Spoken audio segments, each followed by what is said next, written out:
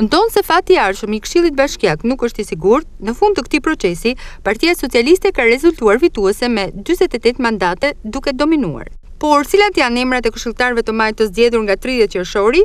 Spartak Kovaçi, Jolanda Mustafaraj, Alfred Mullaraj, Ana Llamo, Ani Durmishi, Anila Kapitani, Afrim Bakaj, Zamira Mustafaraj, Agim Karaj, Adriana Hatellari, Jurgen Zaza, Silva Aleksi, Agim Çiraku, Violeta Myedini, Jurgen Dashi, Pamela Bardaj, Klodian Kortusha, Silvana Kavaja, Indrit Cerloj, Nurie Gjoni, Ilir Subashi, Alneida Roshi, Artion Beqiraj, Periana Kotri, Arben Isaku, Etleva Budini, Mahmut Mani, Denisa Luarasi, Ermand Laçi, Valbona Begiqi, Orges Liperi, Juliana Osmani, Ardian Peza, Floresha Qoshi, Tomora Galliu, Esmeralda Xheraj, Elio Jani, Leila Çollaku, Alban Ramohitaj, Klementina Meçi, Kastriot Xhangoli, Eni Karaboja, Geral Dautaj, Romina Uka, Petrit Ismailati, Roberta Koti, Aleksandr Tsangoja dhe Shqiponja Ibrahimi. Lista e Partisë Socialiste ka ngjallur jo pak debat, ndërsa drejtuesit e Selisë Roz në qytetin bregdetar